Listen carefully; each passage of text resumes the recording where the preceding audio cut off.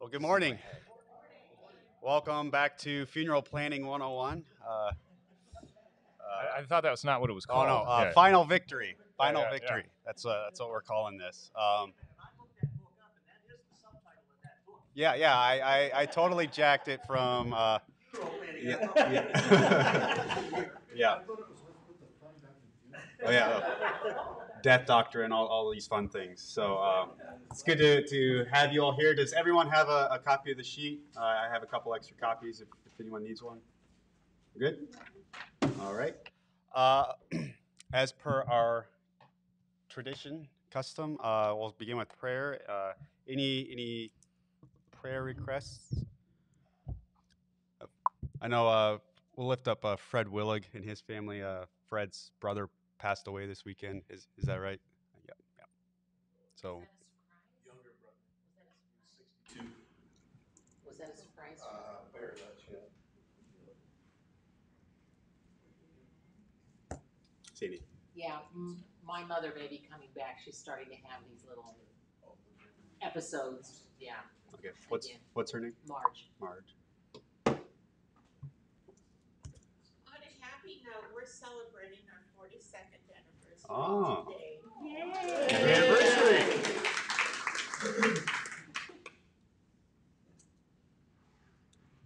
Yes, all and solution to our social unrest and our country. He's happy also, that's a mess. Probably joining retirement in 2 days. Oh. Any others? This is just fair. I've been asking a lot of people to pray for our school families. A number of our school families are going through some messy situations, so just to lift up our school families up in prayer. I've had a couple difficult conversations with a couple kids over the last couple of weeks, so prayers for them. All right, well, let's go ahead and begin with prayer.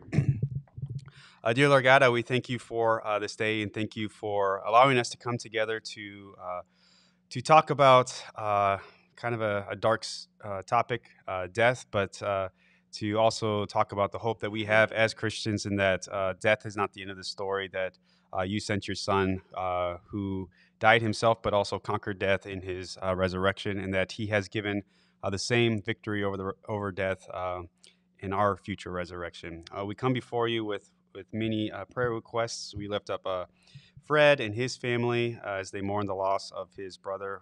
We also continue to pray for the Westfall family as they mourn the loss of Ryan. We lift up those with various health concerns, Marge and Paul, and anyone else on our hearts and minds at this time.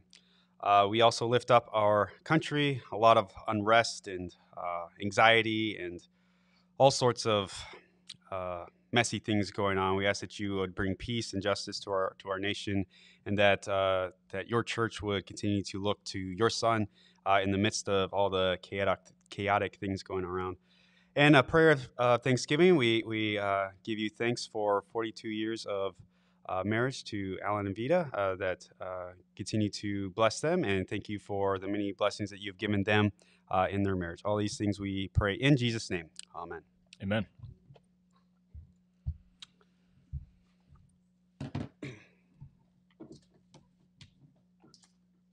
All right. Well, we got roughly halfway through, or 2/5 of the way through, this our opening lesson last week, talking about death, but also the practical notes of thinking about our funerals and starting to plan them to some extent. Any remarks or thoughts or questions from some of the stuff we talked about last week?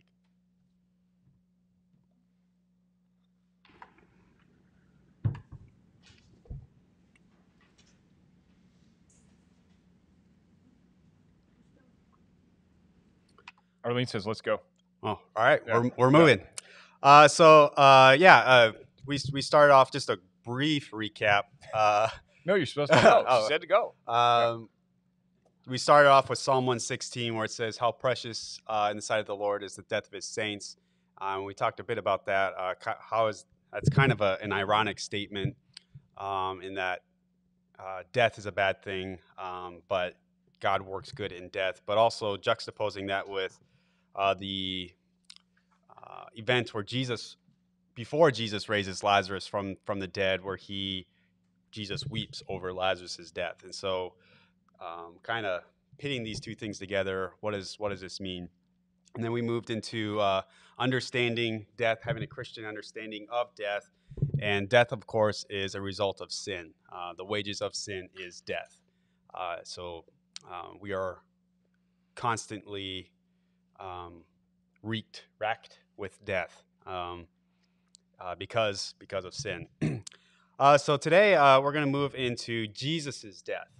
And the Bible verse I have here is Isaiah 25, 7 through 9. So let's go ahead and turn there.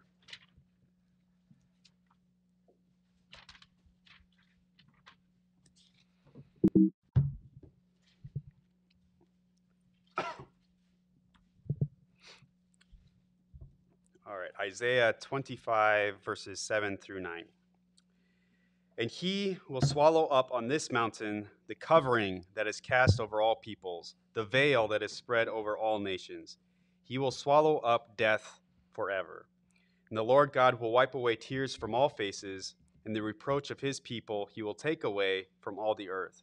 For the Lord has spoken. It will be said on that day, Behold, this is our God. We have waited for him, that he might save us. This is the Lord. We have waited for him. Let us be glad and rejoice in his salvation.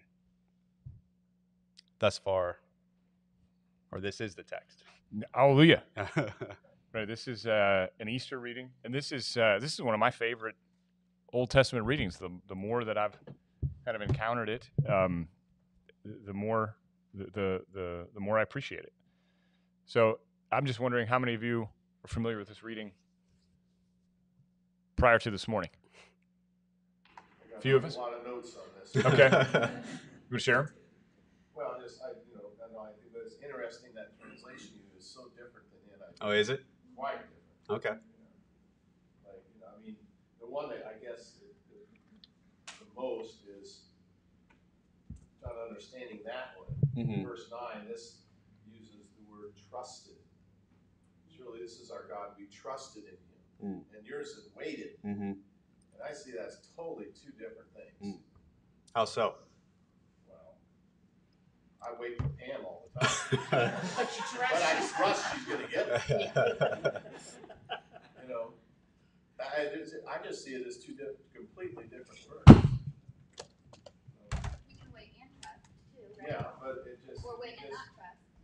But if you're just waiting, there maybe there's hopelessness in just waiting. Then why wait? I don't know. But there's waiting on the Lord. Yeah. And so I don't know. That's what struck me. Right or wrong, that's what that hit me. Wait and trust are two different Sure. things. That reminds me of when I was in a sociology class in college.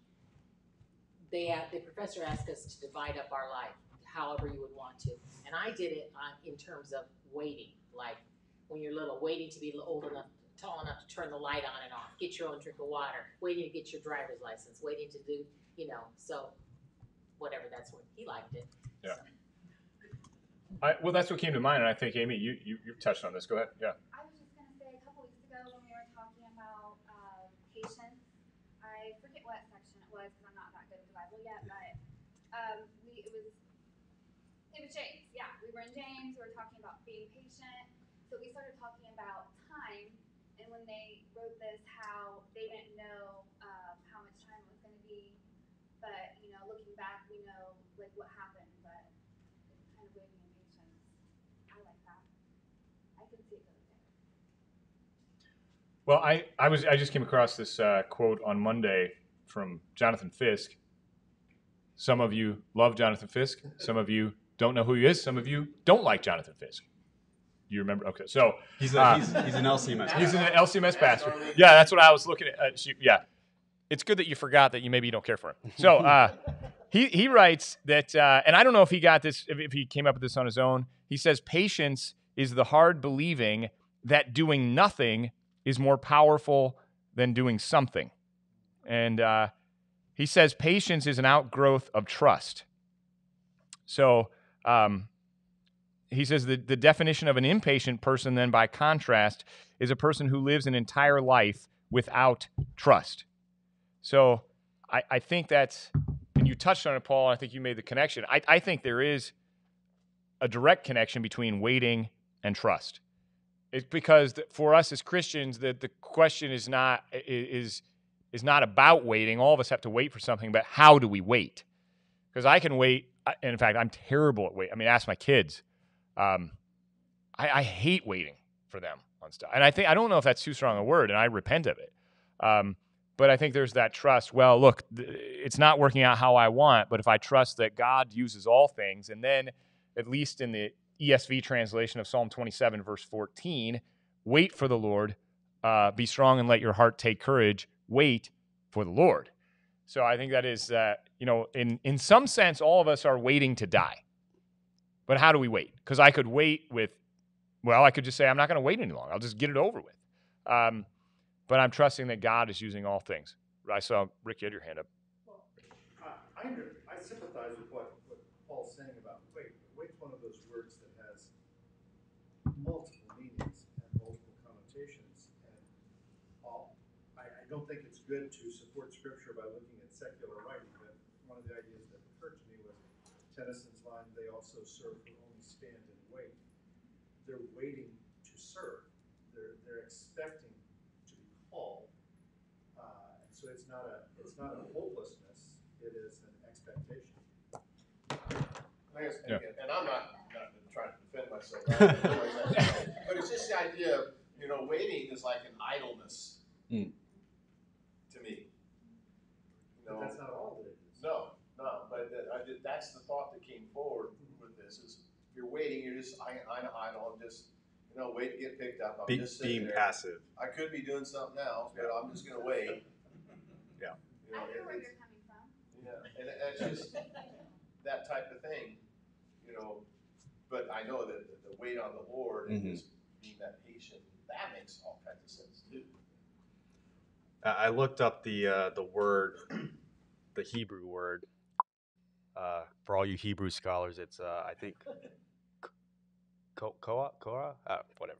Your pronunciation is Koa, terrible. Whatever Koa. it is, your pronunciation is terrible. I don't am the know. Hebrew scholar. I don't know. Yeah. I got a B in Hebrew, so It shows. yeah.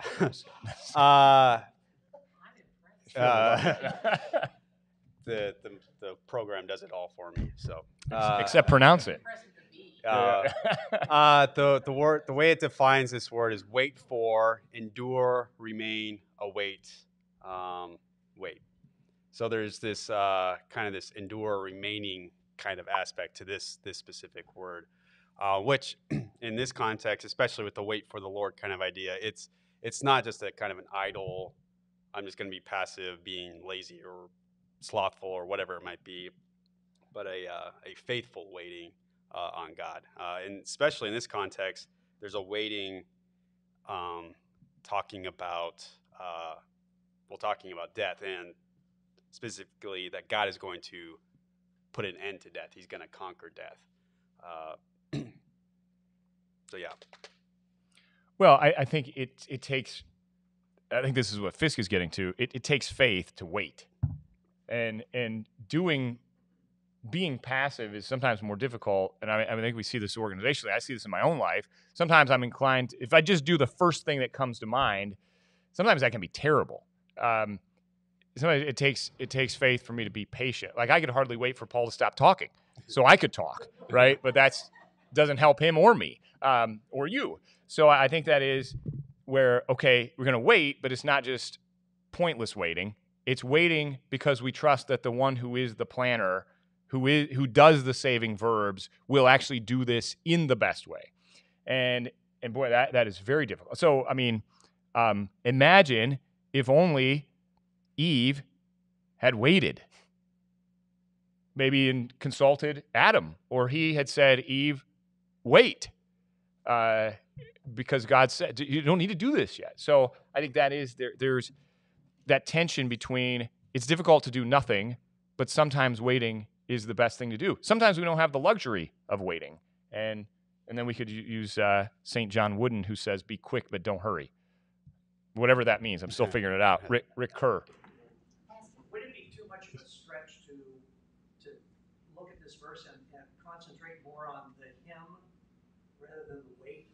Because when I read these verses, I'm looking at what they're waiting for, and we could identify it as waiting for God to deliver me, but at the time that this was written, the people were waiting for the fulfillment of the promise. They were waiting for the visible Messiah, and today we wait for the visible return of Jesus. And so if I read those passages with wait in it, and we said on that day, behold, we have waited for him that he might save us, it's not that I'm waiting for him to get me out of this one day predicament, but I am waiting for him to the ultimate end, where that's where it'll be. And I don't know that this is messianic this early in Isaiah, but that's the way it strikes me when I look at it. So it's more about the one for whom you are waiting or trusting in, more so than me. The actual, yeah, right. So it's more about God than us. Surely. It is in the Bible. I'm also thinking too that while you're waiting, you don't wait and just, like you said, I don't know what to do with myself. While you're waiting, waiting even for your death to come, you have many good things to do here on earth. Like you quoted, while we wait, waiting with trust. Well, we're waiting to do the works that we were sent to do, and for others. There's a bunch of possibilities of what you can do while you wait, and none of us in 2020, many of us at least, don't lack anything, because the first thing that many of us are probably inclined to do during any idle time is have no idle time, and I'll just play Candy Crush or whatever. Now I'm actually into Duolingo, Padre. So See. so yeah, si, senor. But I think it is like the waiting can be pointless. The waiting can be counterproductive, but it's always about the object. And so in whom do we place our trust? Who does the saving verbs? Who is the hero of the story? And when Isaiah is saying, or God is saying through Isaiah, behold, check it out, looky here, this is our God. We've waited for him that he might save us. Or we've trusted in him. Because it's the same, I think it's the same in the same domain. We've trusted in him. He is faithful to his promise. He is the rock that shall not be moved. And then we've waited for him, and it goes from good to great. So let us be glad and rejoice in his salvation. And so I think just at the beginning of that text that it just, and I think there's more to that. When it talks about the mountain, it says there's going to be a feast. Yeah, well-aged. verse 6 and 7. Incidentally, I see we have people joining us online. My mom is on here. My mom enjoys wine. Anybody else here enjoy wine? Yeah, a few people. Yeah. So, because it's verse 6 that says, on this mountain, the Lord of hosts will make for all peoples a feast of rich food, a feast of well-aged wine, of rich food full of marrow, of aged wine, well refined. Like, that's pretty cool. That there's actually stuff to do. And when we talked early on about it's not just dying and going to heaven or being a disembodied spirit. You need a body in order to eat, I think. And then it's about enjoying it, and you're not just alone. And then the beauty of what's God going to do? He's going to swallow up on this mountain the covering that is cast over all peoples, the veil that is spread over all nations. And Lord have mercy, I think as you alluded to, Dennis, and as we prayed, Lord have mercy, because there's a darkness, that a shadow that is over things. And it's not just limited to Kenosha, Wisconsin, or Seattle, or Portland, or downtown Indianapolis. There's a shadow that each of it that's kind of over us, and yet we say, in the end, the darkness will not win out. So that's exciting. Yeah, kind of alluding to what Rick was saying earlier, that this is a messianic prophecy. So this is a lot of times prophecies have multiple layers. So on the one hand, Isaiah is talking about, there might be like an immediate context that Isaiah is speaking to, but it also is talking about the first coming of Jesus, but it's also looking forward to the second coming of Jesus, especially those verses that you just read, Pastor Troy. This feasting, and that when Christ returns and we enter the new creation, it's going to be awesome. It's going to be like the best feast that we could. And we get a taste of it, the now and the not yet. We even sing about it. This is the feast of victory for our God. Hallelujah, hallelujah. For the Lamb who was slain has begun his reign. He's begun it. I mean, he's reigning now, but the best is still to come. And then that's where like verse 8 is so explicit. He will swallow up death forever. Is it swallowed up now? No, because we continue to bury the people we love. And unless Jesus comes back first, eventually you're going to be buried, so plan your funeral. But then this is the promise, and this comes out in Revelation. We see Jesus, in some sense, doing this in the Gospels, that the Lord will wipe away tears from all faces. Oh, and we talked about this last week about Jesus weeping. And why is he weeping? Is he weeping because people don't get it? Or I think he's weeping because he's sad. That was the reproach, the shame of all people, he will take away. And he says, for the Lord has spoken. Whatever the Hebrew, what is the word? What's the Hebrew for that, Pastor Luke? The Lord has spoken. Guttural. I don't know. Yeah. Anyway, I bet people, especially in the internet, enjoyed my sounds there. I also wanted to note out to point out that Rick redirected it. Who is the object of our waiting or trust? It's the Lord of hosts. And you notice Lord here is often in the Old Testament is all caps. That is a reference to the personal name of God, Yahweh. And whenever the Old Testament writers invoke the name of Yahweh, think about what all Yahweh has done for the people of Israel already. Yahweh is the Lord of hosts who brought his people up out of Egypt. Yahweh is the God of Abraham, Isaac, and Jacob, who gave them these promises, who has made them his people. It's the same Yahweh who has already done these amazing things for his people that is going to conquer death, who's going to swallow it up for his people. Yes. Verses 8 and verses 9, it says, the sovereign Lord will wipe away the tears from all faces. And then he says it again. So I was wondering what that means. Because it says all people. Yeah. All of them.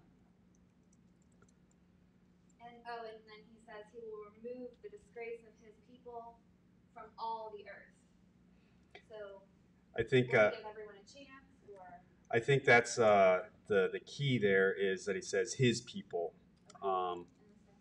Yeah. So this is a good lesson in why we don't take verses out of context, because we can just pluck this verse out and then make it say whatever we want it to. We have the rest of Scripture to interpret this, and that not everyone is going to go to heaven to be with God forever. Jesus said he is the way, the truth, and the life. Believing in Jesus is the only way to be resurrected to eternal life with God.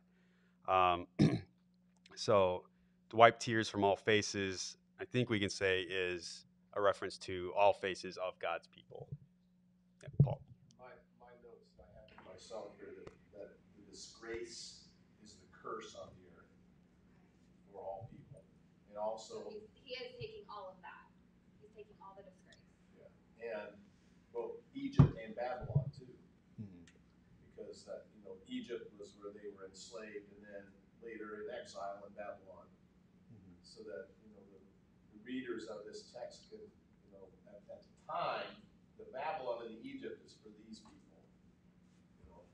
And in general, it's a curse about being on the earth. It's a curse, mm-hmm. rather than being with him in heaven. So this is a good future text. I think so. I mean, I think any Easter text is a good funeral text.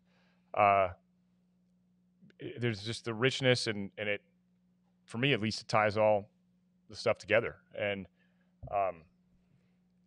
one of the things, and I know I've said it quite a few times, but it resonates more and more, is when we think about what it means, the ultimate means that he's going to swallow up death forever, that he's going to take the shame away. It is as if it never happened. It's not that, well, I remember when I had all this pain in my life. It's just he's going to undo all the sad things. This is talking about life after death. And it's just that it's an awesome thing, but also it is that life, we are meant to live in the body. It's just that our bodies are shot through with sin. All of creation is. The book of Revelation actually quotes this text at least twice. One of them used for the epistle reading for Ryan Westfall's funeral on Sunday, where God will wipe away the tears, will wipe away our tears. So Revelation quotes this a couple of times, at least. Is that 7? 7 and 14, 14, okay. Probably 20, multiple times. So it's the All Saints Day reading. The one, yeah. Margot. What I thought about in 8b, and the reproach of his people, he will take away from all the earth. And I actually just looked up, exactly definition for reproach, the expression of disapproval or disappointment. And so often, I know I feel like I've disappointed God in this or that. As Christians, obviously, we all still disappoint him. And to think that he's taking that away is just an awesome way to put it. That his people will be taken away from all the earth. That's going to be wiped out. That feeling that we have of being inadequate and sinners. And I just love the image. And I think it's going to be a literal. I don't know that this is just a metaphor, but I think this is really going to. God the Father, like a parent with his child, is going to wipe those tears away, physically. Yeah, yeah. Wasn't there like a Johnson & Johnson No More Tears commercial or something? Oh, I was thinking about going to wipe that gray right out of my. Is that what that was? I know it's hair color. I have a tendency to conflate this stuff. So anyway, no more tears. Yeah, there's a sermon in there, I'm sure. I don't know, but I think I don't know. Yeah. No, well, it may, because in the resurrection, I don't know that anybody has gray hair. I don't know. Although that it does talk about honoring those who have gray hair. Or sore knees. There's no sore knees in the resurrection. So. But we talked about So. No More Tears is also an Ozzy Osbourne song. So. For what you would know that, Pastor Luke. That's before. Anyway. Last time I joked about when you were a Baptist, and now you anyway. So, yeah. That's really a deep vision of heaven, ultimately, the resurrection, because I hadn't really thought of it in those terms, that when we are there, it's not that I will be there going, wow, I'm glad there's no gossip here and there's no bad people in there. It's that I won't even remember there ever was gossip. No.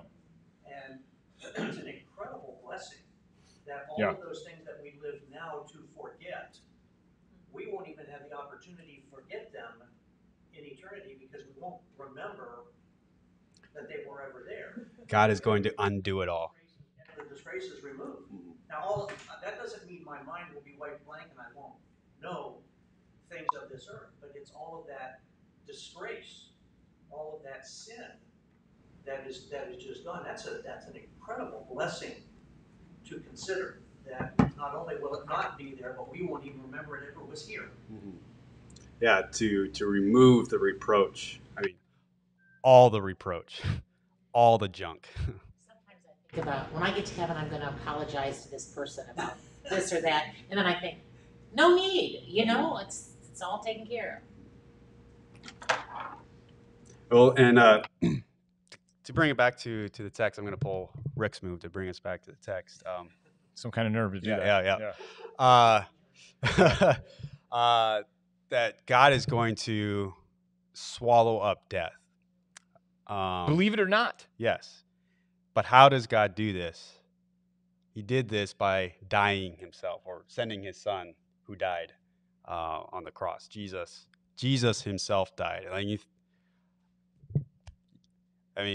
Jesus' death, I keep saying these kind of things, is a big deal. God died.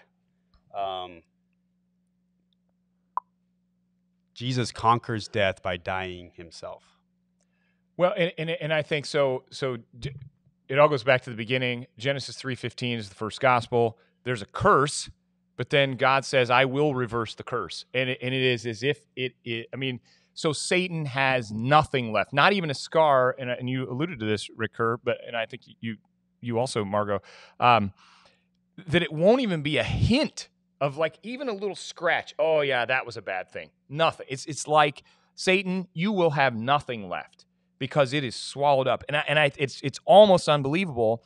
But I think the truth is, and this is life in the church. So all those sins that dog you, that when you come to church and you hear that you hear the pastor say, and by the stead and command of Christ, I forgive you all your sins. It's, believe it or not, your sins are forgiven because God forgets. I mean, God says it's gone. We have difficulty believing and trusting in that, but in the resurrection, I mean, it is gone. And I think that segues into this comment that you have, or this poll quote that you have here, Pastor Luke, from Pastor Wolfmueller. So I pulled this quote because I thought I'd never really thought about it this way. And I pulled it from this book by Pastor Brian Wolfmueller, talking about Jesus's death. Because obviously Jesus did not deserve to die. He had not sinned. Death is only a thing because of sin. The wages of sin is death, but Jesus himself did not die. And so I thought this was an interesting way to think about it. Death has a claim on all of us because of our sin, but Jesus had no sin, and so the grave had no claim on him. Death went too far when it took hold of Jesus, and death lost its claim on all humanity. Death is destroyed. Jesus takes upon himself our death, the punishment for our sins, the condemnation that we deserve, and the wrath of God that our sin had kindled. He took it on himself so that our death no longer forever separates us from God. The Lord gives us salvation in the place of condemnation and forgiveness in the place of judgment, life in the place of death. So death, when in Jesus dying, death reached too far. Death claimed too much because Jesus had not sinned. He had no wages that deserved death. And so in dying, this is how Jesus has conquered death. Well, Satan gets overconfident, saying, "Oh, I could do this. I'm going to ruin it all," and then he goes too far. And I mean, it's not a surprise to God, but so death has no claim on Jesus. And then here's the connection that we make, because death has no claim on Jesus. Those who are in Jesus cannot ultimately be claimed by death. So it has no claim on you. Are you baptized? Yes, I am baptized. You're baptized into Jesus' death and resurrection. Death has no claim on you. Believe it or not. And that's what we keep saying, because Lord, I believe, but help my unbelief, because I see yet we're burying another son, another daughter. But no, this one is in Jesus. And so we live by faith, not by sight, that Satan overreaches in trying to claim Christ in death. And so Satan gets prideful, and God undoes it. Yeah, it's through death, through Jesus' death, that God undoes death. And as you said, Pastor Choi, in our baptism, we have been united to Jesus' own death and resurrection. And so for us, even though we still die, and that still is sad and tragic. There's no guarantee I'm going to die. More than likely. Well, I don't know. Jesus can come back right now. He could. Yeah. But that's not the end of the story. There's a hymn, I think we just sang it. Death becomes the portal to, I don't know what the words are. I don't know. But death, it's interesting that God takes something as awful and tragic as death, but he uses it to undo it. Oh, what you meant for evil. Yeah. I'll use for my, and so in the end, evil is overcome with good. And then there are things that are objectively evil, and there are things that are objectively good. How do you know that? Well, I have to know that in and through Jesus. Rick. So if Satan had been smart, he would have been in the crowd yelling, "Let him go, let him go, let him go." Yeah. But the thing is, when you think about that, it means that God even directed Satan to direct the crowd to yell, crucify him, crucify him, crucify him. Maybe not directed, but definitely allowed it. And allowed it to go to that. Not only allowed it, but or preordained it. I mean, it was going to happen. But if Satan had been in the crowd yelling, let him go, and Jesus had been let go, God would have still accomplished his purpose, but we wouldn't be reading the same New Testament type of story. Well, that's what's so amazing. Martin Luther talks about this in the life of the Christian, in that, suffering, the stuff that Satan wants to use against us to destroy us, often becomes that which actually strengthens our faith, that actually which points us, brings us, connects us back to Jesus, that all that junk God uses and flips it against Satan. And so Satan becomes a clown, basically, because Satan is like, I want to use death to destroy the Son of God, but in doing so, he actually destroyed himself. Well, he didn't destroy, but God destroyed him through this thing that Satan wanted. Yeah, and I think, I mean, you were so God is all powerful. God is all knowing. God is perfectly rational, I think is the correct statement. I mean, God does not do things that are irrational because he's a God of order and there's a connection to things. But sin is not rational. So I think when you said, Rick, well, if Satan was rational, he would have. He's not rational, and the crowd is not rational because it's. We see this not only in our own lives, but we see it in the extreme with addiction. If you do this, it will destroy you. Okay, I'll do it then. Right? I mean, and so Satan can't help himself in that. I mean, the crowd can't help themselves. We, left to our own devices, can't help ourselves. And then I think if we're honest, we look at the world and we say, look at this rioting and looting. That's just the natural condition of humanity, is to riot and loot. And you say, well, look, if you're logical about this, it doesn't make any sense. Well, it doesn't. But we're not rational creatures, so God comes and is going to undo it. But the only ultimate hope for justice and renewal and peace is all in Jesus. So I think there's a beauty with that that comes up. Lois asked a question here on Facebook. Isn't there something also in Scripture that says all sins will be known at the judgment? You're in charge of this. No, I can open it up to the crowd. Yeah. No, I think there is. I think there is. Yeah. Yeah. Yeah. I mean, you're going to God. Nothing is a surprise to God, and so I think all the more wonderful that God says, in and through my Son, I'm not going to hold this against you. We can't believe it. Well, I hold everything against everybody. I hold everything against myself. I hold things against God. You're not like me, God? No, I'm not, and that's a good thing. And so I think it is unbelievable, because it is contrary to our sinful nature. Margaret has. Well, to piggyback on what Rick was saying about the crowd, saying crucifying. Isn't it awesome that then after the apostles received the Holy Spirit, when Peter preached to the crowd, right, and said, "Look what you did! You crucified."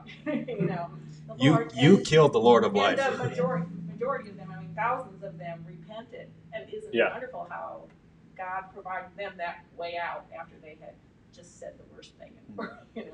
The crowds are chilling on the one hand, though, because that's the remarkable thing, that the crowds didn't do what then they would turn around and do to St. Stephen, who points to Jesus, and they hate that and they kill him.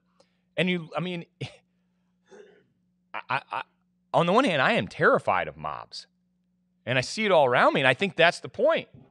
Hey, you want to see this is what might makes right, and you can whip people into a frenzy who probably don't even realize what they're doing, because I think if you could take them off and individually say, look what you were doing, they would then, guided by the Holy Spirit, and that's the remarkable thing about thousands of people who say, oh no, I'm sorry, I repent, I'm cut to the heart. What can I do? Well, believe. That's pretty cool. I'm sorry, that discussion we have every once in a while in here about what we were taught when we were growing up, it came to mind with that discussion about, isn't God going to know our sins when we stand in front of him, and that's what some of us remember being taught by pastors and old German theologians, that when you get to heaven, God is going to call you to account for all of those things that you did. And I remember as a kid listening to that, thinking, I'm going to have to remember why I did it and try to come up with some kind of excuse for it. But what that negates is certainly God in his all-knowingness will know, but it's the verse that we missed it. It says God chooses not to remember them when we are in Christ. And so if I die, that the moment I pass and I am in Christ, what God is looking at is Christ in me, not that pile of sins. Now, if I die and I'm not in Christ, am I right in saying that then what he's looking at is all of the Not other Christ. stuff, and that's where I'm off to the left or off to the right. But if I die in Christ, and that's where Paul in Romans gets so angry, because he keeps talking about, well, all of those sins are forgiven when you are in Christ. And then in Galatians, where they said, well, then I might as well keep on sinning, because the more I sin, the more you can forgive me. And but the idea that, yeah, God's going to know the sum total of our life on earth, but in Christ, the only thing he's looking at is Jesus. And that's the only thing that matters at the moment that we see him. I mean, God already knows all of our sin. But he also already, when he sees us, he sees Christ. For the baptized child of God, we are robed in Christ's righteousness. I'm sorry, it reminds me of another family story. My sister's listening, forgive me. I don't know if they're on here, but yeah. I've made sure the microphone is hot. Yeah. This is Rick Kerr. No. I remember when my father died in 1987, and it was a very sad time for all of us. And I was walking in the driveway with my youngest sister, who was pregnant at the time. And I remember her talking about how, well, at least Dad will be in heaven and he'll see his grandson be born and he'll know all of this. And I remember stopping, and I wasn't particularly spiritual at that time. But I remember telling her, I said, you know what I don't like about that thought? Is if Dad's going to see the grandson being born, then that means he sees me every time I go behind the barn and sin, and I'm not sure I want to kind of look at it that way. I would prefer to think that Dad's just there in heaven, kind of oblivious to us because he's looking at Jesus. Why would he be looking down here at that point? But that's another one of those things about what God knows and what people are able to understand in heaven, and we can't even begin to fathom what it's going to be like. Like a lot of us will say, when I get to heaven, I've got these 10 questions I want to ask God. And I think that when I get to heaven, I'll take the 10 questions, and the minute I see him, I'm going to go, whoa. It's like all the questions are gone. It's like there's nothing left except looking at the light who is Jesus. Yeah, I was struck a couple of years ago. I was having a conversation about theories of the end of the world, what different religions think about how the world's going to end. And my brother-in-law asked me, what is the Christian kind of the overview of the end of the world? And somebody said, God's wrath, which, yes, God is going to come and put an end to sin and all that, but it just kind of struck me. I mean, that's kind of how we typically think of the end of the world, isn't it? Like, God's going to come back and he's angry, he's ticked, he's going to, judgment, all that stuff. Well, I think it's why you'd be afraid of it. Yeah. But I think it just kind of struck me, like, for the Christian, when Jesus comes back, the end of this world, like, it's not just judgment, it's restoration, recreation, redemption, probably other R words, but the wiping away of tears, of sorrow. Yeah, and so I think, kind of going back to Lois's question, yes, all sin is going to be known. I mean, all sin is already known, but I think that's kind of focusing on the wrong thing. Like, when Christ returns, like, all that it would be today.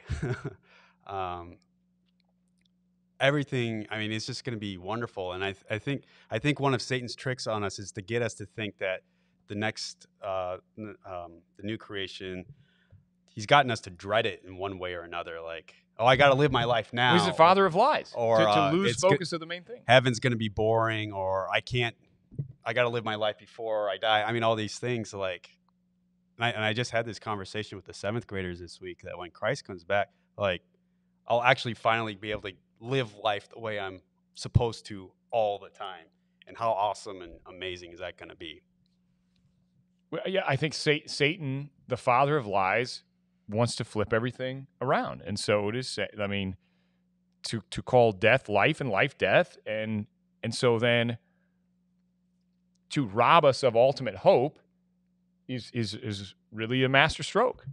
And to say, and this is then living by faith, is saying, I know that in the end, everything is going to be okay. And waiting is not pointless. Because if any, I mean, pointlessness is a terrible thing.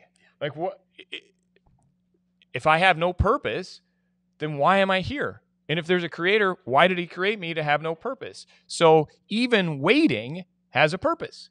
And God is using that waiting to teach us things. And it is in the waiting, and then Save others. yeah, and how do I wait? I could wait with resentment, and I could wait with boredom, and I can wait with hope and say, yeah, God has put me here to do this.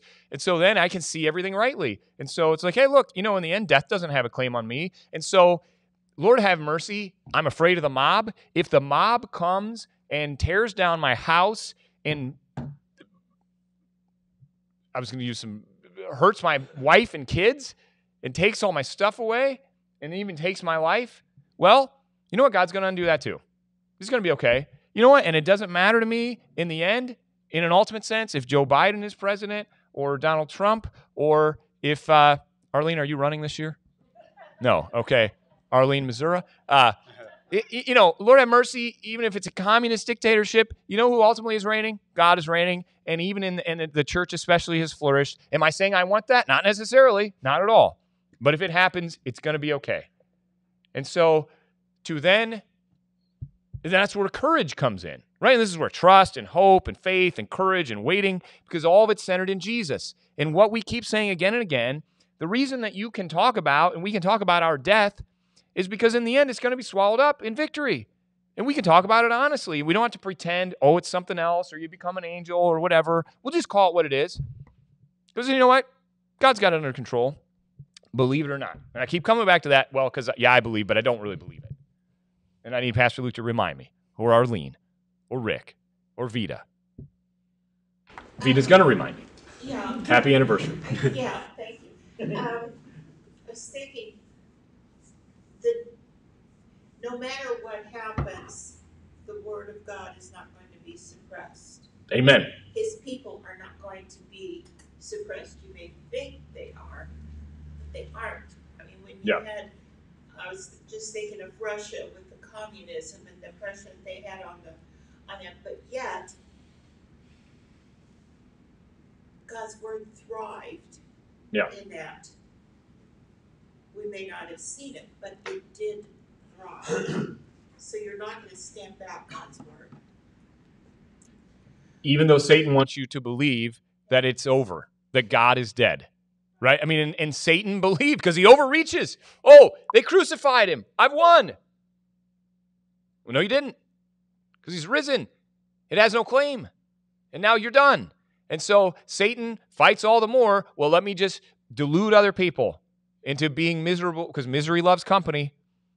And yet we say, no, our hope is in Jesus. And then you say, well, hey, you're free. You are absolutely free. Like, don't, the tyranny, and I was listening to Pastor Fisk. He's got a Saturday morning thing that he talks for 2 hours just by himself. So I can't. Your style of. Right, this is my style. But I listened to it at 1.5 speed. So, but he was talking about, I mean, and he's kind of getting a little tinfoil hat maybe here. He said, health insurance. So we have a corporate structure where you have to have a job because you want to have health insurance because it's really expensive. Is this kind of a form of servitude? What if you could just be free to not have to have, I have to keep my job. I can't say this or do the wrong thing because I'd lose my health insurance. He says, well, what if you were just free? What if you didn't have to keep a job you didn't want because you have to have health insurance? He said, because, maybe we're afraid that God's not going to take care of us. We got to have this health. Now, and he's not saying he says, I'm not saying go out and quit your job and not have health insurance, but there is kind of a tyranny because do you really believe that God is going to swallow this up? So I'm still working through that. Rick's getting rid of his health insurance. No. No, I have Medicare. Okay, yeah, that's right. The government's got you taken care of. Yeah. Which is why you have to have a supplement. That's right. Yeah.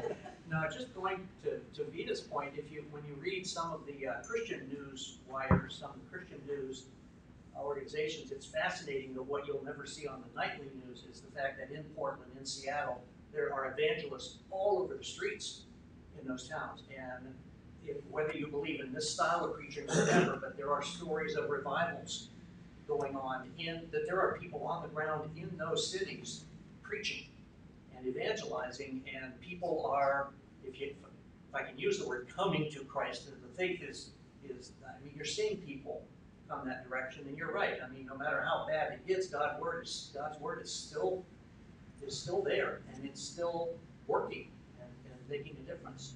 Yeah. I am convinced that, as Christians, as the church at large, we got our stuff to figure out. We got problems. Not here at St. John, of course, but everybody else does. Everyone else. Yeah. But I am convinced God's people, by and large, are doing the things that God's people ought to be doing. And I know many of you heard it, but the story of the Westfalls. I just learned this story a week ago. That is God's people doing what God's people need to be doing. As tragic and awful as that situation was, and continue to be for the rest of Ryan's life, God's word is not going to be suppressed. God's kingdom is still on the move, and it's through these small, sometimes big actions of just Christians doing what Christians need to do or supposed to do. Christians overcoming evil with good. And he says, my power is made perfect in weakness, and I don't know if you can get any weaker than being dead. Right? So then, the power of God is that I hold all things, and in your weakness where if you didn't believe it before, now that you're dead or the person you love is dead, Christ will raise this one. God will undo this. That takes faith to believe that. Back Lois's question here about the judge. She says, in other words, the mental picture of standing before a judge, God, listening to all of our sins being laid out can be discarded. I think. Well, in an ultimate, it's maybe. It's already for the Christian. It's already been laid out on the cross. Well, yeah, and so even if you were in the courtroom, this is this courtroom language, and God says, "Here's all your sins," and Satan is the prosecuting attorney. There they all are, every single one. It's Jesus who steps in and says, "Yeah, I take the punishment, and then I'll take it all." So, in the end, Satan has got nothing on you. We fear, love, and trust in God above all things. Sin kills. It's my sin that condemns me, but in the end, that doesn't have the final say. And in the end, it's just going to be swallowed up in victory. And death doesn't have the final say. Death doesn't have the final say. The wages of sin is death, and you don't have to pay it. But that doesn't Christ mean be a has dork. already paid it. Yeah. Right. Yeah. Well, God says, I remember their sin no more. Right. And then all of a sudden on the last day, he's going to remember all those things that he forgot. No. He doesn't, because sin goes to the cross to die. Right. So this is why it is not actually. But the way that he does it is sacrificial, and it still is difficult for me because we've touched on it. It was forgive and forget. Well, God can forgive and forget. I have a really hard time forgetting. I remember. I remember all the things. I remember all the things, and if I'm honest, I remember a lot of things that I'm hard on myself. Well, you dummy. And Satan says, yeah, you are a dummy. And it says, no. So it is difficult for me to conceive, because I'm not God, that God actually does this. Because I am, by nature, vindictive and vengeful and whatever other thing. Poor in spirit. Going back to that waiting, I was just thinking, we were talking a couple weeks ago about confessing our sins to each other. And so I've been doing that, in my prayers, really confessing my sins to God. And so, do you think that sometimes, if you're a Christian, you could be like, well, we're still waiting on Jesus to come back, but then you see other people because if God was to come back, maybe I wouldn't be ready. So he's doing it as kind of like being nice to me and other people that are trying to get ready, but they're not quite there yet. No. Well, my initial response is God does love you and is being nice to you, if you want to use that term. Like, so Jesus did die for you. Jesus did also die for your enemy. Everything's going to work out in God's timing. So I think the danger is saying, well, did this happen so this other thing can happen? I don't know, ultimately, but we always keep our focus on Jesus. And so, as you were talking about confessing sin, see, I think that's the other thing, is the freedom that comes in saying you can confess even your worst sin. Because Satan will want to tell you, you can confess some sins, but not others. And you could certainly point out everybody else's sins. But no, I can actually confess this sin, the deepest one. And then God doesn't. If I was still waiting and I wasn't trusting, right, then I wouldn't have been able to. I was crying. David, sure. My husband, was like, Amy, what's wrong? And I told him because he knows me. I mean, we've been together since we were 17. And these are fear. I mean, I can tell you guys, my biggest sin that I confess to God, my nephew is an addict. He's 19 years old.